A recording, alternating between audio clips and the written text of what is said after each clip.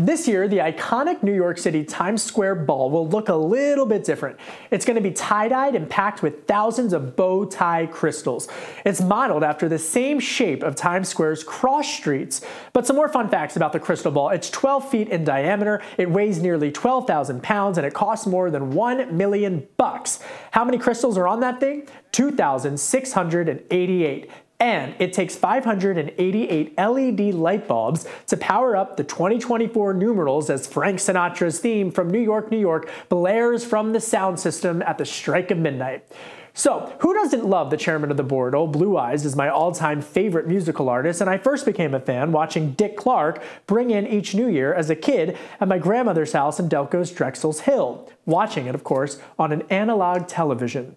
This year, 82-year-old Paul Anka will perform an updated version of another Sinatra staple, My Way.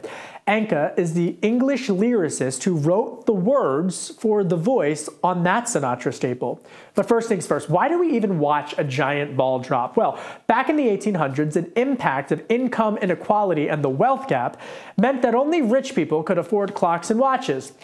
Everybody else had to rely on public sundials.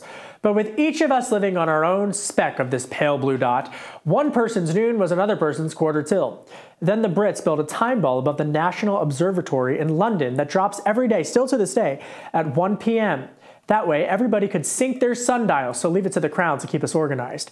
In 1907, the first ball dropped in Times Square, and it's dropped every year since except during the World War II dim-outs of 1942 and 43 when global conflict put a beloved tradition on pause.